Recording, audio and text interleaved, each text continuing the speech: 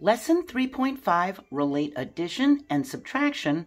We're going to talk about related facts, which are like fact families. Addition and subtraction are related because they undo each other. Related addition and subtraction facts have the same whole and parts. Here we have 3 plus 2, that's the parts, the addends, and the whole would be the sum. For subtraction, the whole amount would be this first number, and the parts would be what we're taking away, and the difference, the answer. This rectangle is a bar model. We have a bracket down here. A bar model can help us see the parts and the whole. The addends would be the parts, and the whole would be the sum. And this bracket down here shows the two parts being joined to show the whole. A bar model can also help us find a missing part. Here the missing part is the sum. It's the whole. We have 6 and 4. Together, do you know what they equal?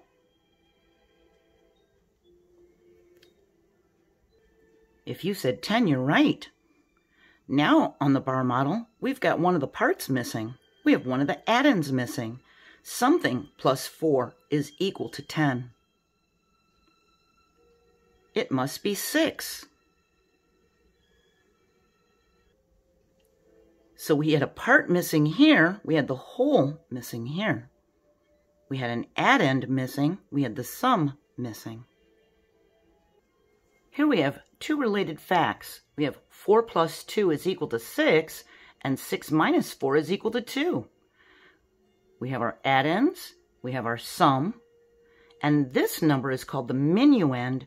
This number is called the subtrahend. We take the subtrahend from the minuend and find the difference. And the sum of the addition problem will be the minuend of a related subtraction problem. And one of the addends of an addition problem will be the difference of a related subtraction problem. Can you see the same three numbers? A 4, a 2, and a 6. A 4, a 2, and a 6. We can use addition facts to remember differences because related facts have the same whole and parts. Related facts use the same numbers. Here we have a related addition and subtraction fact. They're using a 5, a 7, and a 12. 5, 7, 12, 5, 7, 12. Here we have a related addition and subtraction fact of 9, a 5, and a 14. We have a 9, a 5, and a 14. It's the same numbers. We can write the sum and difference for the related facts.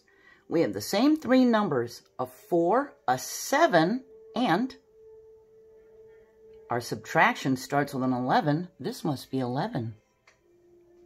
And if we're using the same three numbers because it's a related fact, the missing difference here would be the 7. We're using a 4, a 7, and an 11 as the related fact numbers. Here, we've got a 6 and an 8. For the related subtraction fact, our minuend is a 14. That means that sum must be 14.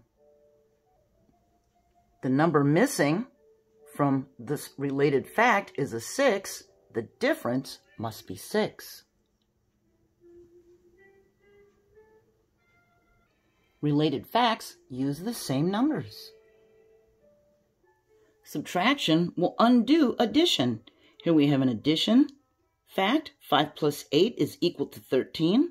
We can undo this, which means the opposite. We have 13 minus 5 is equal to 8.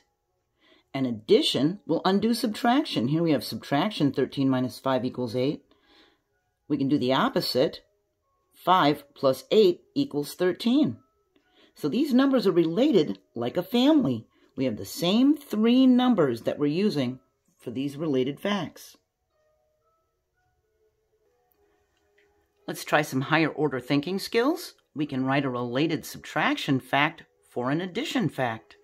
Here's our addition fact. So we see our numbers are a 6, an 8, and a 14. To write a related subtraction fact, we take the sum and make it the minuend. That's the whole amount we're going to be subtracting from. Then we have a 6 and an 8. We can put the 8 here and the 6 here. And we have 14 minus 8 is equal to 6. We can also switch them around and do 14 minus 6 is equal to 8. Notice that the minuend is the same for both subtraction facts. We only switched around these two numbers, see? Mr. Kim planted 8 cherry trees and 5 apple trees. How many more cherry trees did he plant than apple trees?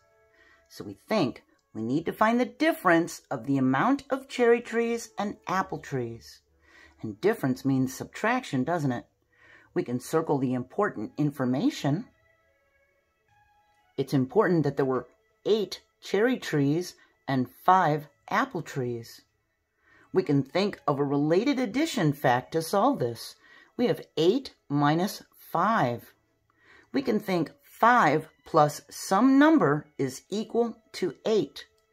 We can start at 5 and count on. 5, 6, 7, 8. That's 3. 5 plus 3 is equal to 8.